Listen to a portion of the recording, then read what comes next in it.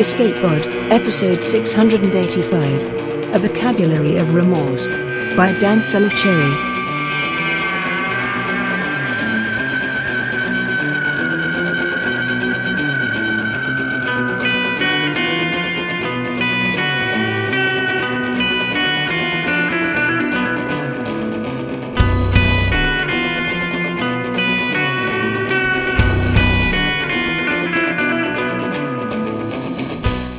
Hello and welcome to Escape Pod, your weekly science fiction podcast. I'm Benjamin C. Kinney, your host for this episode. This is my first time up front here, but I've been part of the pod for more than 2 years, working under the hood as assistant editor, helping choose which stories make it to your ears every week. You might recognize my voice from our listener feedback discussions, but we've moved those into retirement, so you'll hear me up here at the front once in a while. Our story for this week is Vocabulary of Remorse by Dan Cherry, narrated by Elora Sengupta. This story was first published in the Science Fiction and the Medical Humanities Contest short story collection, The Practical Guide to the Resurrected, in February 2017. When Dan Cherry isn't raising her daughter or teaching Pilates and dance, she's writing. Her baking hours follow no rhyme or reason. Dansel's short fiction has appeared in Fireside, Cast of Wonders, Galaxy's Edge, Future SF, and other magazines and anthologies. She lives in a little town near Houston with her husband, daughter, and obligatory cat. You can follow her on Facebook, Twitter at DANTZELCHERRY, or her website, dancelcherry.com. Elora Sengupta is a currently Boston-based biomedical engineer who often disguises herself as a voiceover narrator and photographer, among other roles.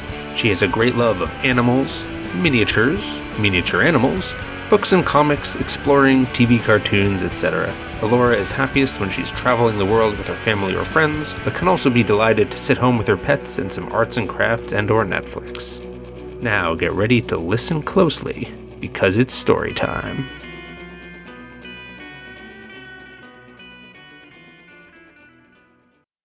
A Vocabulary of Remorse by Dan Cherry, narrated by Elora Sengupta.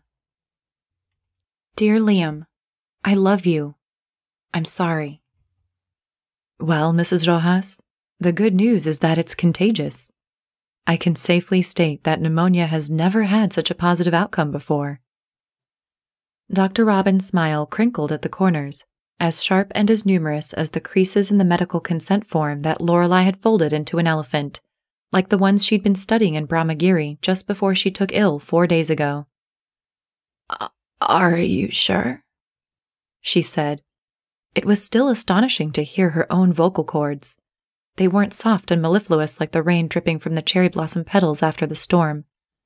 They weren't sharp, silvery, and musical like the flute her son Casper played every afternoon at 2:30. They weren't a mellow alto like her sister's. Her voice was croaked and cracked, an overeager frog at the far end of a drought-stricken remnant of a pond. And yet, it was a voice.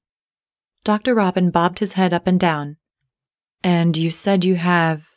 He checked his charts. 2 children with the same condition? Yes, my boy's Capser. She tried again. Casper. Liam. And they have not seen you since you came home from your trip? Lorelei shook her head and gestured under the hospital bed. She wished her tablet was within reach. Her chest hurt and her voice was already tired. Dr. Robin seemed to understand and bobbed his head again. You've presented us with an intriguing possibility, you know. It's not often a condition like yours can find a cure, especially when it's not a trigger word like cancer or Alzheimer's. Truthfully, most of these types of non-life-threatening conditions won't be cured except through flukes like the one you picked up. It's harsh, but there you have it. Lorelei nodded, and Dr. Robin went on. We could culture this strain, give it to other patients with your condition. Even your sons could receive it. Am I still contagious? At least another 10 days, yes. He gave her a stern look that didn't entirely wash away his smile. I can't believe I'm saying this, but tomorrow you go home. You're cleared for friends and family. Should I really go home already and infect Casper and Liam? She thought. That's taking away their agency. She paused. She couldn't count the times doctors had assumed her mutism equaled stupidity.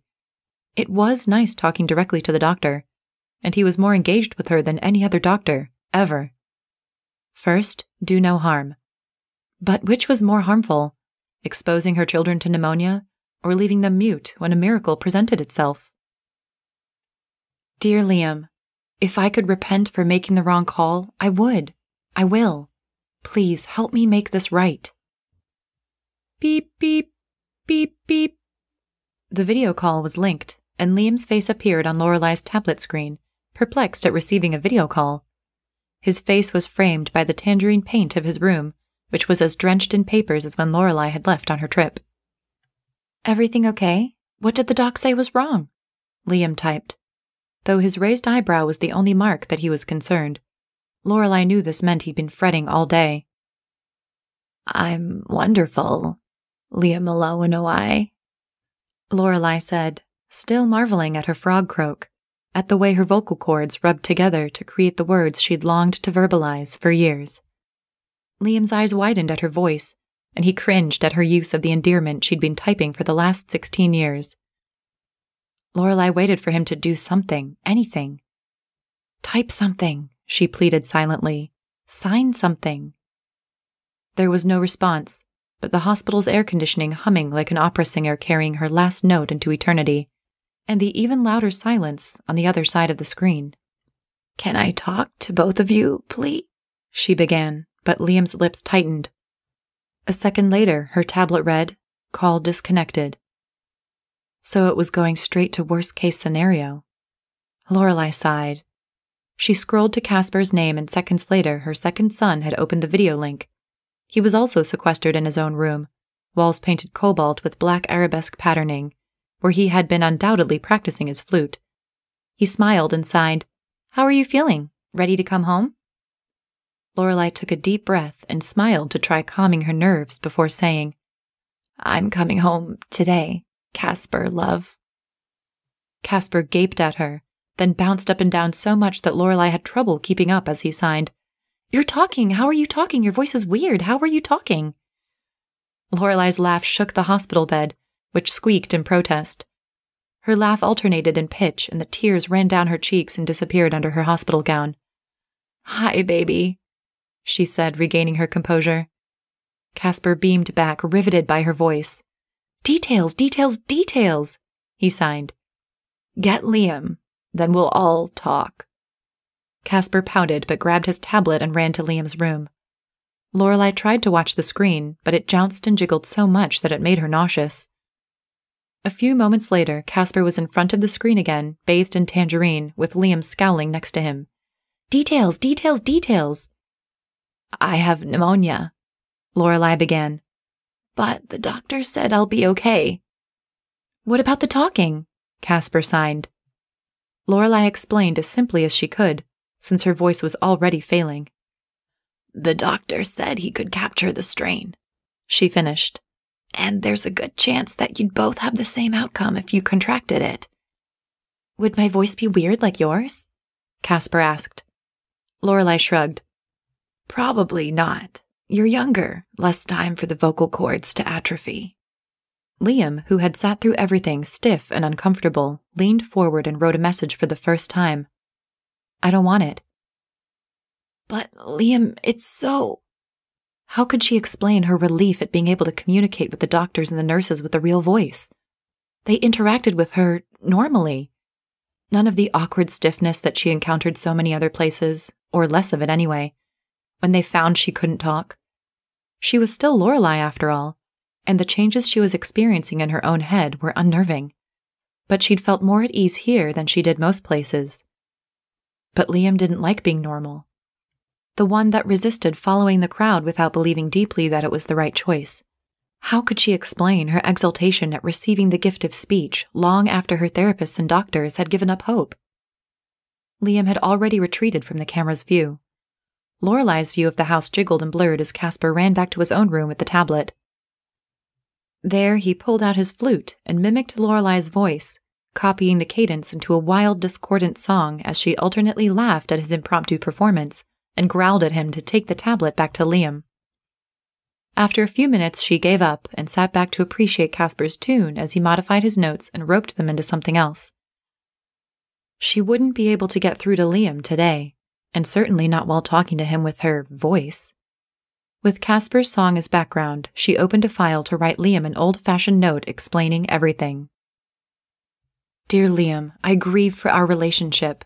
You'll always be my son. Hello, Lorelei said as she opened the front door to her home, timid as a deer. Her throat was sore and her voice wavered when she tried to speak, but Dr. Robin assured her this was simple exhaustion of vocal cords unused to speaking, not a regression. Lorelei braced herself to catch a beaming Casper bounding toward her. She caught him in her arms, hugging him with the fervor she'd never experienced before now.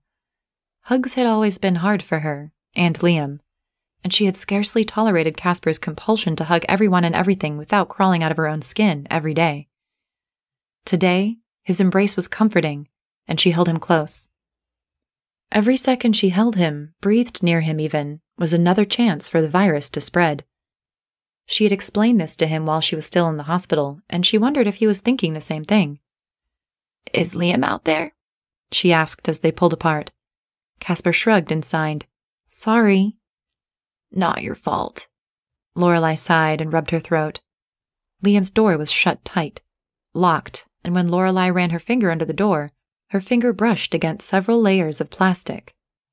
Does he have a fridge in there? Lorelei whispered, giving in and accompanying her words with her fingers. A wave of relief washed over her when Casper flashed. No. She knocked. No response. She pulled her tablet out. Are you coming out for dinner? Liam's response was immediate. Are you still contagious? Lorelei paused. She was tempted to lie. But Liam wasn't an idiot, and he could look up pneumonia's regular incubation period with ease. He probably already had, and was just testing her. No, she replied. 5 minutes of snubbed silence was answer enough. Well, she could wait to see him. She could write him a letter, explaining why she wanted this so much for all of them. Besides, he probably hadn't planned ahead for another 7 days of food. She hoped he hadn't taken measures to handle his waste, because she didn't want to clean that up when the protest ended. Hopefully he'd sneak out of his room when he got desperate, and then he'd understand and forgive her if he got sick. Hopefully. Dear Liam, I feel so much sorrow that... Dear Liam, words cannot express. 2 days into Lorelei's return, Casper contracted pneumonia. Lorelei's own symptoms had eased enough that she ministered to her son's needs while he curled up on the couch, his cheeks an unhealthy pink and his cough so inhibiting that he spent most of his time with his thoughts turned inward, focusing on each labored breath. Lorelei's insurance covered in-home oxygen treatments, and the home health nurse arrived promptly and had Casper breathing into the oxygen mask in no time. Casper's eyes fluttered open on occasion, and each time he gave her a thumbs up, which she returned half-heartedly. The manifestation of each symptom wrenched at her gut, but no more than Liam's text message this morning. Who do you think you are doing this to him? Who did she think she was indeed? What kind of mom intentionally tried to pass on pneumonia to her children, regardless of any benefits? Casper loved playing his flute. Would this ruin his lung capacity for good? What if he lost his gift? Stop it! Lorelei jumped. That voice rumbled and creaked. The S hissed clumsily. And Lorelei knew from recent experience that it had hurt to say those 2 words. It was her son's voice, and it was glorious. Hey there, she said, smiling broadly. Listen to you. Casper grinned back, but switched to signing. This is faster. Stop worrying. I want this. Aren't you scared of all the changes this brings? I am. I know Liam is. Yeah, but if billions of people are comfortable talking, I can learn to handle it too. Casper sounded braver than herself, and she'd been the one to bring this home. She could have stayed at the hospital until her incubation period had passed. What if it changes your music? What if your voice, or my voice, stays like this? Will you find it annoying or embarrassing? Casper's fingers wavered. Then he signed, "Maybe. We'll kill that troll when we get to it." "Right?" he croaked. Lorelai smiled at their long-standing joke and answered with her voice and fingers. "Right." Her gaze shifted to Liam's door, sealed tight as a fortress. Maybe Liam would have the same attitude once he found his voice. She just hoped he realized that she wasn't the troll. "Dear Liam, I want to apologize for giving your voice back. Even though you're feeling upset right now, I had your best interests in mind. When you've adjusted, you'll see this was the right choice. Dear Liam, I love you. I'm sorry for betraying your trust like this." This is a good thing, Lorelai told herself as she paced the hallway outside Liam's door on day 6 of being home from the hospital. This is for his own good. He still hadn't made an appearance, except to send the occasional bug off when she asked him to come out for dinner. She supposed that the irritable messages and intermittent floorboard creaking was, at least, proof he hadn't snuck out. She'd hoped that he'd relent and come out to join them, or at the very least for a better meal than whatever miserable protein bars he'd scrounged up before sequestering himself. He hadn't, and Lorelai had resorted to this plan. She clutched the origami heart in one hand, which she had covered in kisses, and had only just managed to keep herself from licking it to ensure a proper transfer of the virus. She held a knife in the other, to cut down the cyan blue plastic tarp at the bottom of the door. She knew what she'd do. She'd give a quick slash through the tarp and say, "I've waited long enough to talk," while pushing the note through the plastic, or maybe something a little more cogent than that. She'd perfected the note. All she needed to do was say something clever and compelling. Then he'd handle the note, unfolding all its virusy goodness, and nature would take its course. Even if he refused to touch it, though, there was a chance it could be passed on. Maybe he'd see this as an inevitability and accept it. She crouched down by the door and poised her knife at the frame of the door by the straight, even grains of the pine flooring and counted her breaths.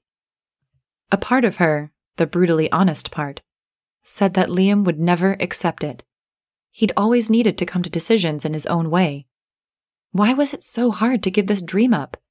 She knew it was best for her children. They were all she thought about, especially now. This was the boy that had holed up in his room and was peeing into bottles just to avoid seeing his infected mother, for goodness sake. She'd spent hours and hours writing her note, finding just the right words to describe her remorse at needing to take such action. She'd struggled to strike the balance between apologizing for taking the lead in this decision and explaining why this would be such a positive change for him. She'd cited data from research, explaining how mutes suffered isolation in public and among friends. She dredged up the statistics on the greater degree of difficulty in finding jobs, trouble with romantic relationships. Liam wanted logic. She was giving him logic. She could ask his forgiveness again and again after he'd gotten sick. She'd make it up to him, and 5, 10, 15 years down the road, he'd forgive her. She pressed her cheek to the floor to get better aim with her knife. And yet, she didn't have to ask for forgiveness if she didn't do wrong in the first place. Slowly, Lorelai pulled herself off the floor and returned the knife to the kitchen. She crushed her heart-shaped virus carrier/apology in her hand and threw it in the trash, next to the rest of her discarded attempts. Whatever changes had happened in her so that she could gain the ability to speak hadn't happened so that she could spend the rest of her life apologizing. She texted a quick note to Liam. "It's almost time for dinner. I'm ordering pizza. Do you want it delivered to your window?" Liam's response was immediate. "Cheese, please. Extra sauce." Lorelai smiled and put her order in. Then she joined Casper on the couch. They had so much to talk about.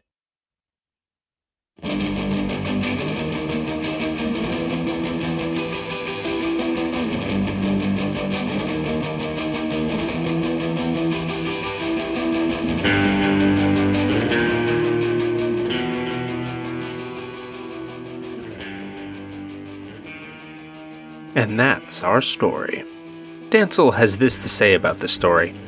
"I wrote this story for a contest looking for stories about medicine, health, and illness. I'm also raising a child and feel that I'm constantly straddling the line between explaining which things are hard and she needs to do them anyways because it's best for her, in which things are hard, but she gets to choose because it's her body and her choice. While my conflicts with my child aren't the same as Lorelai's, this was a chance to channel some of that internal conflict I go through on a regular basis.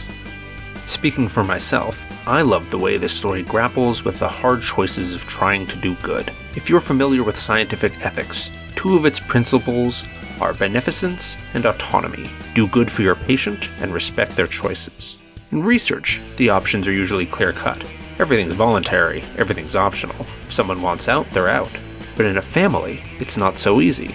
When does a parent have a responsibility to do right, whether the child wants it or not?